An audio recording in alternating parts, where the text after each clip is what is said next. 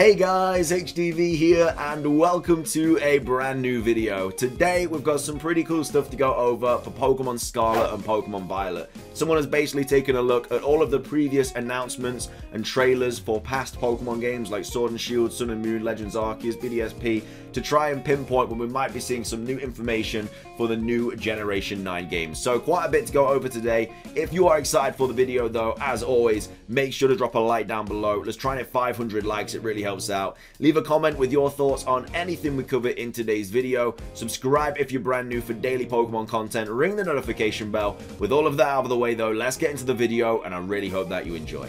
So, starting things off before we get into this massive post, a huge shout out to F1G Ment because they are the person that basically went and did all the research. As you can see, we've got months of July, August, September. They've went out and taken a look at all of the past trailers and announcements and stuff to try and just get a better idea of when we might be seeing something new for Pokemon Scarlet and Pokemon Violet. So again, a massive shout out to them. This will be linked in the description down below if you do want to go give them a big thank you. But anyway, they posted saying speculation on when we can expect certain bits of information via official trailers. So I basically looked at the Sun and Moon, Sword and Shield release cycles to see when we could expect certain pieces of information. Of course, Sun and Moon and Sword and Shield because they were the Gen 7 and Gen 8 games. I also looked at the Pokemon Let's Go games, BDSP and Legends Arceus for average length between trailers and likely dates for their release. The Brilliant Diamond, Shining Pearl and Legends Arceus kind of, I don't know, cycle was a bit weird. We had loads and loads of droughts just simply because we hadn't really had a Pokemon game in January before. So they were kind of trying to get all the trailers and stuff at the same time, which is why we literally just went months without anything for those games. So hopefully it won't be like that this time. Anyway, they say trailers were usually the first week of the month unless coinciding with some other event. I also found it interesting that Pokemon Sun and Moon revealed way more than Sword and Shield did prior to launch, often doubling up on trailers while Sword and Shield stuck to one per month. This is just fun speculation, so let me know what you guys think. So in February, the game reveals on Pokemon Day along with the starter Pokemon. So yeah, that's what we obviously had for Pokemon Scarlet and Violet on Pokemon Day, which was a Sunday, which again, we never get trailers for or like Pokemon Presents for or anything like that.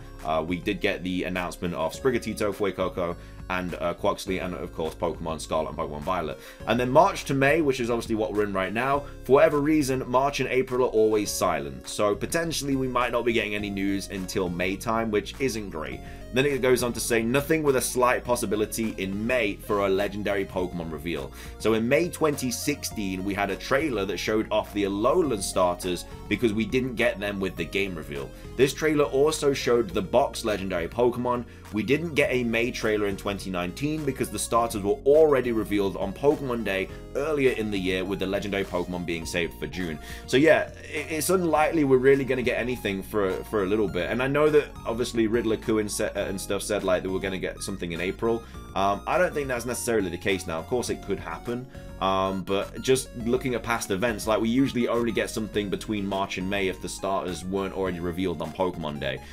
So we might be entering a little bit of a drought, which obviously isn't the greatest situation to be in, but we'll have to see what happens. Of course, we still have Pokemon Legends Arceus to play. We're still going to get updates, hopefully on that, and BDSP with announcements of like the Darkrai event and stuff, and Pokemon Home compatibility. So hopefully that will happen during these months, and then we hopefully get some stuff about Scarlet and Violet after May. Anyway, going into June, a trailer that shows off the legendary Pokemon and a possible new battle mechanic or feature. For Sun and Moon, they showed Battle Royales, and for Sword and Shield, they revealed Dynamax and Raid Battles. So this all happened for the previous generations in June, and then also a reveal of a small number of Pokemon. Sun and Moon revealed Grubbin, Yungoos, and Pikipek, while Sword and Shield revealed Wooloo, Dreadnought, Gossifleur, Eldegoss, and Corviknight. We also got the reveals of the Rival and the Professor. So June is quite a big month. Can expect to see some new Pokemon in June, potentially the new battle mechanic or game gimmick or whatever, and then also hopefully like a Rival and a Professor or something like that. So again, this game is a little bit different because it's open world. There might be like multiple rivals, there might be multiple professors, we don't know. So we might get something different. Again, this isn't like what we're going to see this year. Like, this isn't set in stone. Like, it could easily change. We have just had a bit of a weird news cycle with BDSP and Legends Arceus. This is just kind of a template to kind of go off because of what they've done in previous years. So yeah, we got that in June, and then July. Obviously, this is where the news really starts coming out, because obviously the games are most likely going to come out in November.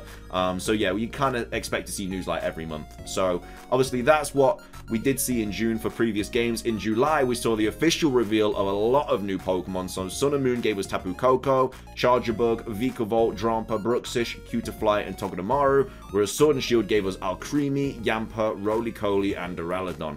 We will likely have a full reveal of the new battle gimmick, whatever that symbol is, or the Japanese logos has to do with, and then also some gym leaders as well. So in Sun and Moon, the island trials were revealed, and we got to see Lana, Mallow, and Kiawe, whereas in Sword and Shield, we got the reveal of the gym challenge, being Alistair and Faye. Nessa and Milo were shown off in June. So yeah, again, expect hopefully to see some big information in July this year as well. And then of course August comes up next. In past years we've had the most consistent month between the reveal cycles in both 2016 and 2019 August. There will likely be 2 trailers, one in the first week of the month and one during the Pokemon World Championships. The Evil team gets revealed along with a couple of reoccurring important characters, so Marnie, Bede, Guzma, and Plumeria. And then regional forms are shown if there are any, which are probably will be in August 2016 for Sun and Moon. We got to see quite a lot. Alolan Executor, Alolan Vulpix, Ninetale, Sandshrew, Sandslash, Meowth, Marowak, and Raichu were all shown. And then for Sword and Shield in 2019, we were showing Galarian Weezing, Galarian Zigzagoon, and Galarian Lanoon. And then also more new Pokemon. So it's just going to be one of those trailers. Like, not all these trailers are in Pokemon Presents, so don't like expect a Pokemon Presents like every single month. They just kind of shadow drop these trailers. And then we kind of just go crazy over them.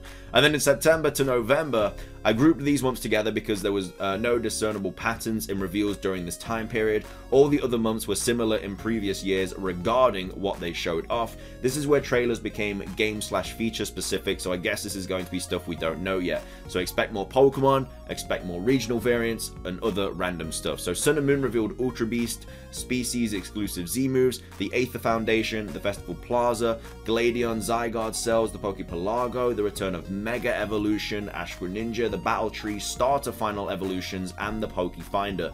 Whereas in Pokemon Sword and Shield, we got the reveal of camping, cooking, trainer customization, more new Gigantamax Pokemon, Pokejobs, new battle items, mints and candies, new breeding features, and we had the Glimwood Tangle livestream. Expect a recap trailer a couple days or a week before launch. So yeah, it was a bit weird with Sword and Shield because I don't think we got the final evolutions. Obviously it was all leaked and stuff, but going off like just the legit trailers and stuff, I don't think we got the final evolutions. And of course we didn't get the final evolutions for the Hisuian starters until the game came out.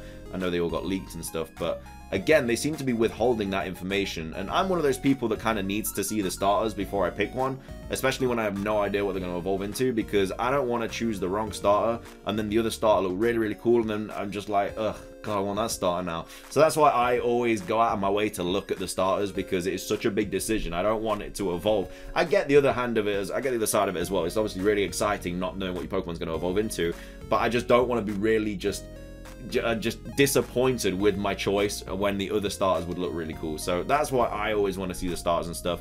But yeah, I mean, that's kind of just the news sort of cycle that we've had for past generations. Again, this is not set in stone, it is all speculation, but I think it is an okay indication of when we might be seeing some news. So unfortunately, between March and May, we might not see anything for Pokemon Scarlet and Violet, but as I said at the start of the video, that might be when we get more events for BDSP, maybe Legends Arceus home compatibility and stuff like that. You know, that's when they could fit all that in, and then once all that's done, those games are kind of finished, and then they can start revealing more stuff about Pokemon Scarlet and Pokemon Violet. So again, a massive shout out to F1G-Men. Also wanted to go over this as well by Matthew Wild. They tweeted this at me and I thought it was pretty legit, to be fair. So they said, I already know the release date for hashtag Pokemon Scarlet and Violet is going to be November the 18th, 2022, because that's the Friday before Black Friday, and plus that's the day before Thanksgiving gets here on November the 24th, 2022, so release will be November the 18th. They also said, plus Pokemon Company / Game Freak always release a game that Friday, a week before Thanksgiving and Black Friday. So potentially it could be on the 18th of November. It seems like a decent date to me. I know on the website and stuff it says like winter 2022, but they said that for Pokemon Sword and Shield as well, and we all know that released in November. So when they say winter, I think it just means like the end of the year. So potentially we could be seeing the game release on November the 18th. I think is as good a shout as any. It's always on a Friday, and again, they've obviously made the connections between the fact that it's like before Black Friday and Thanksgiving and stuff. So yeah, that is basically everything for today's video. I hope you enjoyed it. I hope this got you, I guess, a little bit excited maybe. Well, I mean, not for the next couple of months because we can't really expect to see anything, but I mean, you never know. They might do something completely different this year. This is just going off past things and everything. But either way, if you enjoyed the video, make sure to drop a like down below, leave a comment with your thoughts on anything we covered in today's video, subscribe if you're brand new, or ring the notification bell for daily Pokemon content. That's everything from me though. Have a fantastic rest of your day, and until next time, peace.